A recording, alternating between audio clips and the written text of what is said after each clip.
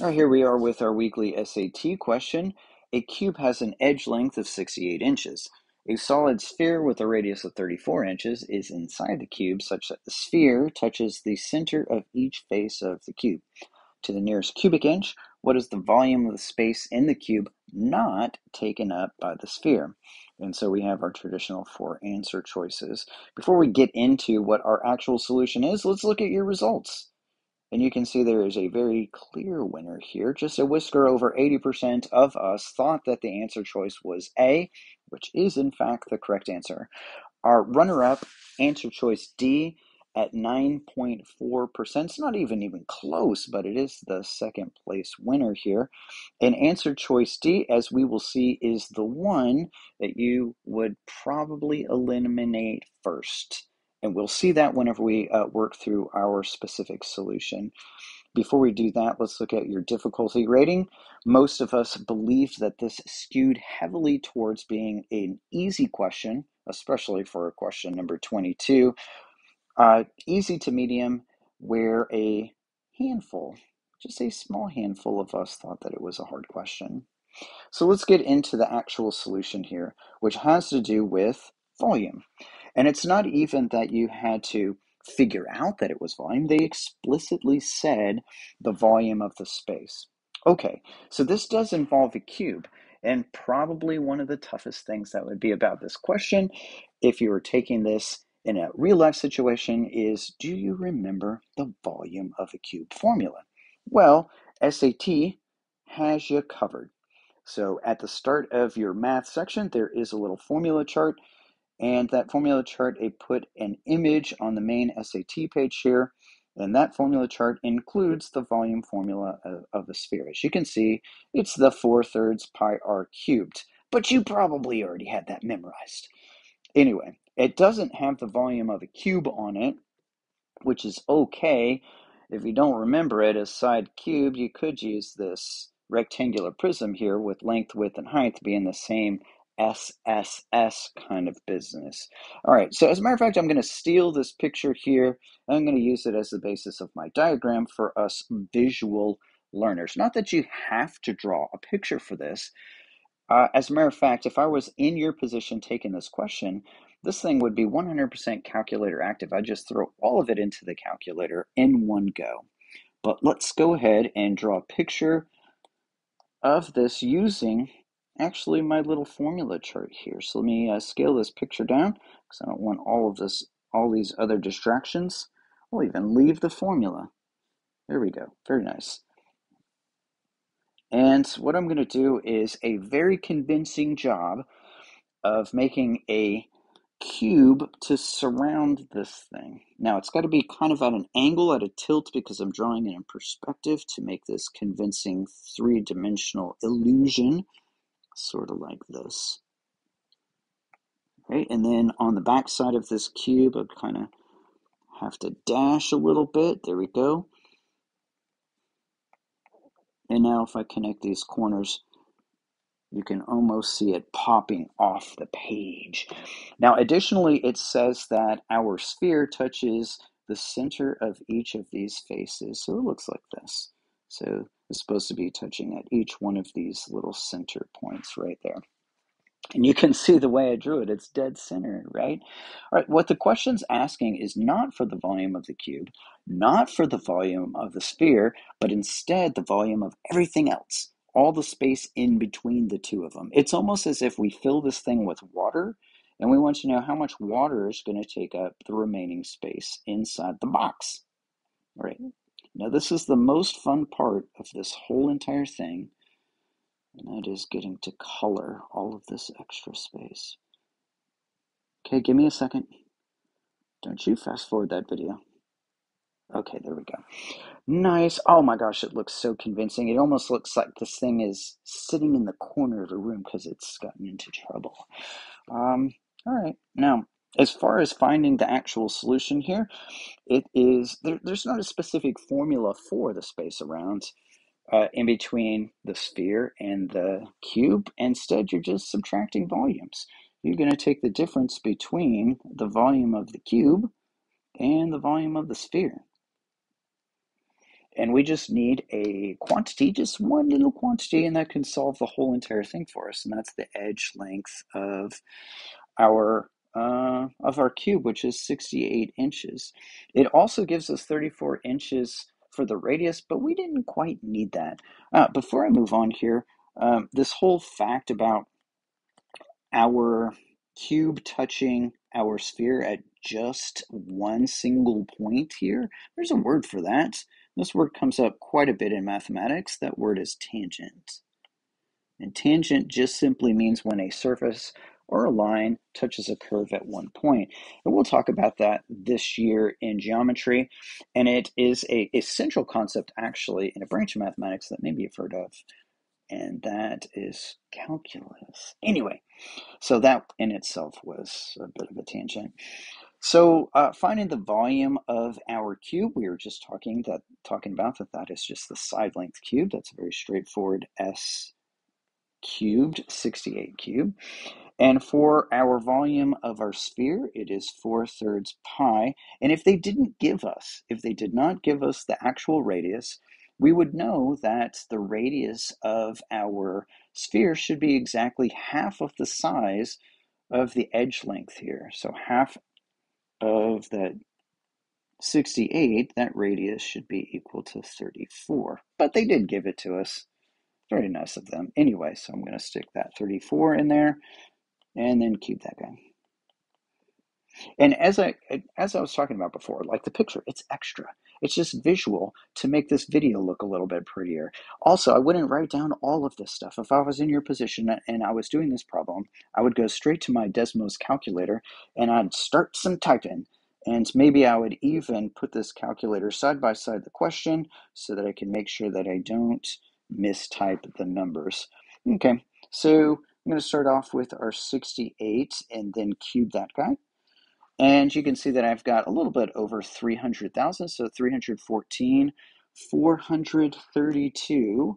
I'm going to write that down briefly. So 314, 432, and the only real reason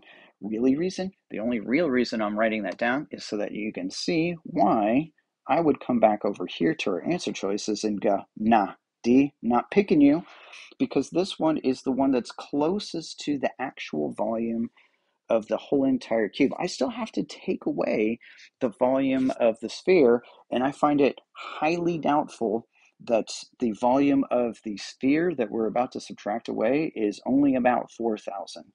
So this one seems to be an approximation of the volume of the cube, and that one goes away. All right, so we still have to subtract out our volume of our sphere. I'm going to do this on the next line. Not that you would do it on two different lines. You can do this all in one go for sure. So 4/3, multiply this times pi. I'm going to use the pi key. However, if you look at your answer choices, look how far apart they are.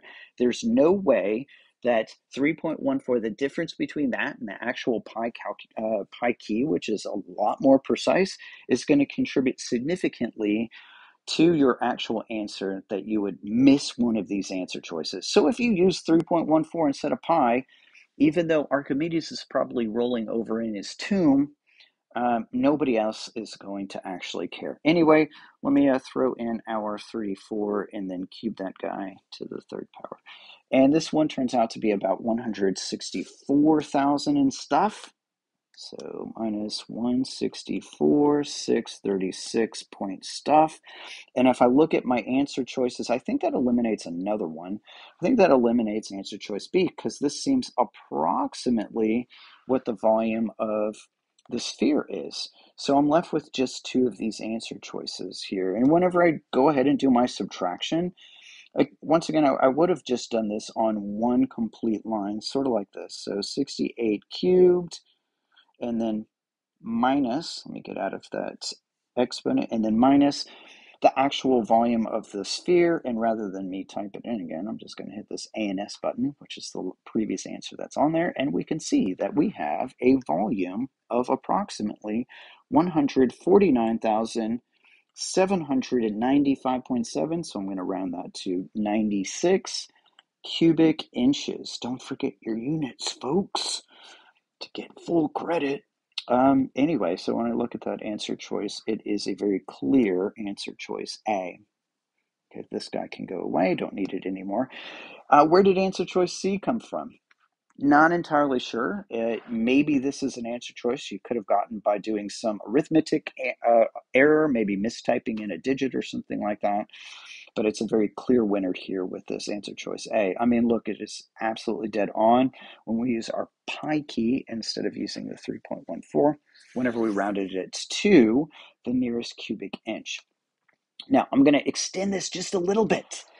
I'm going to make this a little bit more interesting, I think, for this little extension. And what I believe is a little bit more of an interesting question here is like, how much does the sphere actually fill the cube?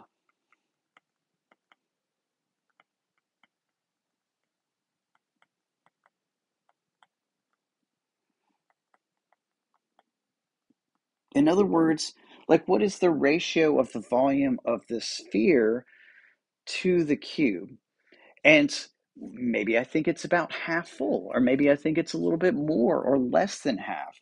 So for example, if this was the volume of the cube, if I took half of it, is that going to be more or less than the volume of the sphere that's fitting inside of it?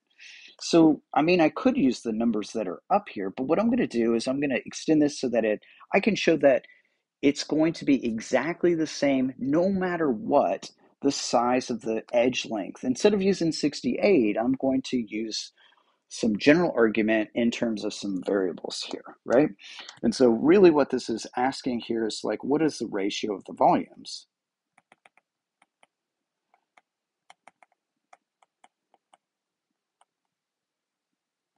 And I'm going to do specifically the volume of the sphere on top, sphere, over the cube. Not using the radius lengths that they gave us, but instead using the actual formulas here, which is 4/3 and a pi and an r cubed, and on the bottom it's just side cubed. And at first glance, there's not a whole lot that you can do with this. However, there's a pretty clear relationship between S and R whenever the sphere fits nicely inside of the cube so that each one of the faces of the cube are tangent to the sides, or tangent to the sphere. And that relationship is that this radius here is exactly half of the size of this edge length. I'm going to write that down. So I'm going to say that the radius is equal to 1/2 of the side length. So now, as far as plugging this into the formula, I could plug that by substitution the 1/2 s in right up here. But I think it's actually easier to do the algebra if I solve this thing for s. I'm going to multiply the 2 over to the other side. So I'm going to make 2r is equal to s. And this should also make sense to you that if I count up 2 of these radii, that would be the same length as the edge length of this cube here. And I think this substitution is going to make this a lot cleaner, a little bit easier of a problem. So if I come down here, I'm going to take the s out of the bottom and I'm going to replace it with my 2r's. So I'll just do that little substitution here and then simplify from there. So 4/3 pi r cubed, and then on the bottom it's 2r in parentheses cubed. So now let's cube the bottom. The top will stay the same. And then I'm going to have 8r cubed on the bottom. And then you can see, oh, wow, these little r cubes, they cancel each other out. And the numbers, well, some of the numbers do simplify a little bit. In order to see that, let me just kind of rewrite this because it is a division problem, right? Remember that a fraction bar means top divided by the bottom. And if I write this as a traditional division problem, this would look like 4/3 pi divided by 8. And when I'm taking a fraction and dividing it by a number, I turn this into a multiplication problem. I multiply by the reciprocal, which you would have learned in another class as keep, change, and flip. And now we can see that we're going to get a bit of a cancellation here. And that is the 4 goes into the 8 exactly 2 times. And whenever I go to multiply this out to have a fully simplified answer. This pi that I have that's just kind of sitting off right by the fraction bar, it's essentially on the top. It's as if this is a pi over 1. And when you multiply all your tops together, it's just going to be, well, what's supposed to be here on this 4? Whenever you cancel it out, it left a 1, an implied 1, but nobody ever writes it down. We got a 1 times a pi times another 1, that's just pi. And then on the bottom, we have a 3 times a 1 times a 2, which is going to give us a 6. It's exactly pi over 6. So the ratio of the sphere, the volume of the sphere, compared to the volume of the cube that it fits inside is exactly pi over 6. All right, we don't usually think in terms of numbers like pi over 6. What we like to do is we like to turn these things into a percentage so I can see what percent it is actually filled up. And the word percent means that it's some number out of 100. And essentially what you're doing when you're converting something into a percent is that you're solving yourself a proportion. It looks like this. Pi over 6 is equal to some number out of 100. And this number, x, is our percentage. In order to solve this for x, all you got to do really is just multiply this 100 over here. So traditionally what we do is we divide our fraction, we divide our ratio, and then we go, oh yeah, I'm supposed to move that decimal place 2 spaces to the right. And the reason why that's happening is because you're multiplying your decimal by 100. Let's go ahead and pull up our calculator and do that calculation. There we go. Go to the next line. I'm going to do a pi divided by 6, and then multiply that whole quantity times 100. And you can see that I'm getting somewhere around 52%. So this is about 52%. This means that the sphere takes up a little bit more than half of the volume of the cube. And our question, the one that the SAT was actually asking, is basically the complement of that. And the complement of that